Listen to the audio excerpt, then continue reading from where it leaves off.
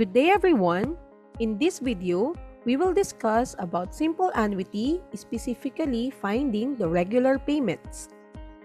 In the previous videos, we have defined the following terminologies used in this discussion. We have defined the annuity, the payment interval, the simple annuity, the term of an annuity represented by T, the regular or periodic payment represented by R, the amount or future value of an annuity represented by F, and the present value of an annuity represented by P. Moreover, in the previous videos, we have discussed on how to find the future value and the present value.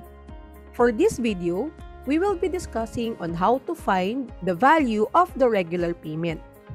To find the value of the regular payment, we will be using the formula R equals P all over 1 minus quantity 1 plus J raised to negative N all over J, or R equals F divided by 1 plus J quantity raised to N minus 1 divided by J. The first formula will be used if the present value is given, and the second formula will be used if the future value is given.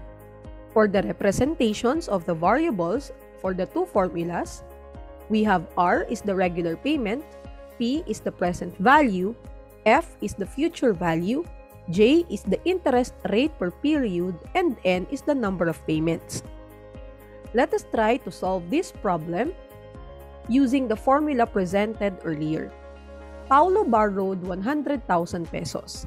He agrees to pay the principal plus interest by paying an equal amount of money each year for 3 years. What should be his annual payment if interest is 8% compounded annually? Based on the problem, we have the following given. Since Paulo borrowed 100,000 pesos, it means that P is equal to 100,000. The number of payments N is equal to 3 because the payment of Paulo will be annually for 3 years. Therefore, he will have 3 payments. Moreover, J, or the interest rate per period, is equal to 0.08 divided by 1, since the interest is 8% compounded annually. So this is equal to 0.08. Now, since we have the value of P, we will be using the formula for the regular payment to be R equals P all over 1 minus quantity 1 plus J raised to negative N divided by J. Looking at our given, you will notice that we are now complete with the values of the variables P, N, and J. Therefore, we can simply substitute these values on our formula.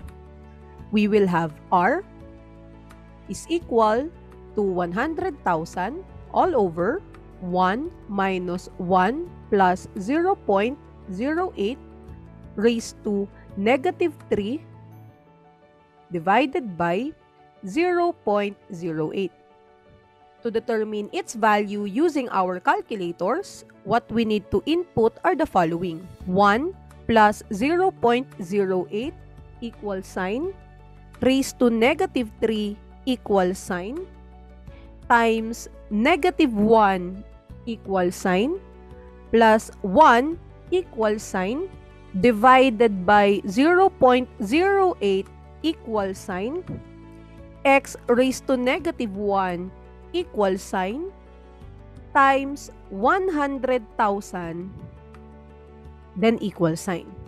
Finally, you will see that the calculator will show you the value 38,803.35. Therefore, Paulo should pay 38,803.35 pesos annually for 3 years to pay the money that he borrowed.